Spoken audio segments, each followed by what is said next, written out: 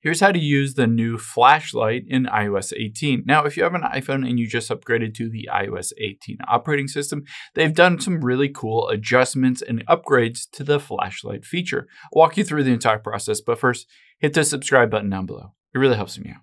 Thanks, guys. Now, let's swipe down from the top right here. And if you don't automatically see flashlight, you can just tap and hold here. Hit add control, and then you can just search for flashlight and tap on it to add it.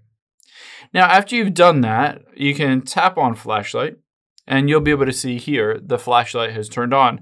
And now at the very top, you can tap on it and it gives you some cool options. So you can take your finger and you can swipe down and that reduces the basically intensity of the flashlight, or you can swipe up and it increases the intensity of the flashlight. This is something that was available in iOS 17 or earlier, that you could change the intensity of that light from really dim to really bright.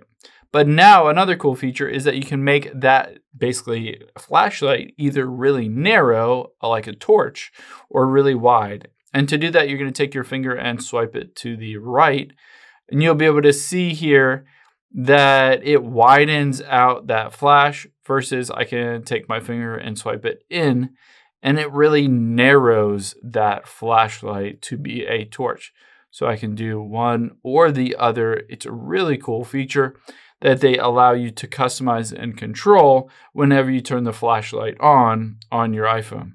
And then of course you can just turn it off just like that when you don't necessarily need that flashlight anymore. I hope this helps. If it did, hit the like button down below and leave a comment if you still have any questions. Thanks, guys.